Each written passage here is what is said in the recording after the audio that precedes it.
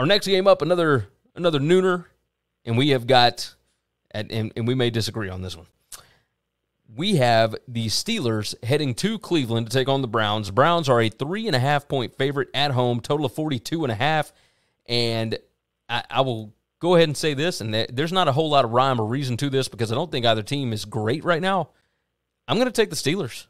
I think the Steelers, 3.5, I feel like is a little too much. I like the hook here because I feel like this is a field goal game either way. All of the injuries for Cleveland brings them back closer to to the Steelers because I don't think the Steelers are a great team, but I do think that their defense is good enough to be able to slow down what Cleveland has available on offense right now. What are your thoughts? Nope, I think the Browns are good. I think the Browns can run the football on everybody. I know the Steelers' defensive front's pretty good, but I think this offensive line is good. I think they're getting Landry back. Guys are getting healthier. I think Case Keenum is a far, far better quarterback than Ben Roethlisberger.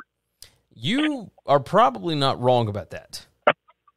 Yeah, definitely not wrong about that at all. I feel like divisional game, this one should be tight. Now, I thought this with the Ravens and the Bengals last week. So, watch this one ended up being, 41-17 or whatever. But I'm a roll with the Steelers. I got a little bit of faith in them. Tomlin's press conference got me fired up again, so I'm in on that. Thanks for listening to the Winning Cures Everything podcast. The website is winningcureseverything.com, and if you want to connect with us, we're on Twitter at GaryWCE, at Chris B. Giannini, at Winning Cures, or you can email us, Gary at winningcureseverything.com or Chris at winningcureseverything.com. Subscribe everywhere you need to subscribe, and we'll see you soon.